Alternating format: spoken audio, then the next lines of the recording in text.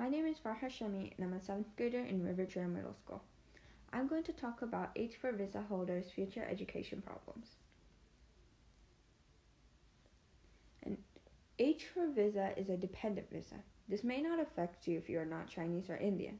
There's a lot of disadvantages when it comes to college, like not being able to go. Why is this a problem? Because many families must wait 15 plus years to get a green card. This long wait won't let kids go to college. To go to college, they must change to a F1 visa status, which would lead the kids to leave the country shortly after their education. Then they would be sent back to their home country, which many kids don't have any relationship with. Kids would also be separated from their families.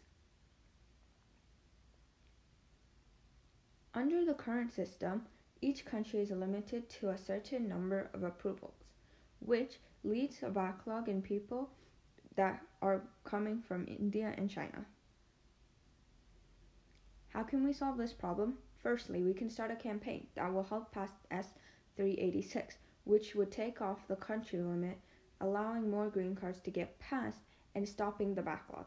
Another thing the campaign can do is help let more citizens learn about the problem, allowing the government to put a stronger thought into passing the S386. Thank you, and don't forget to like and share.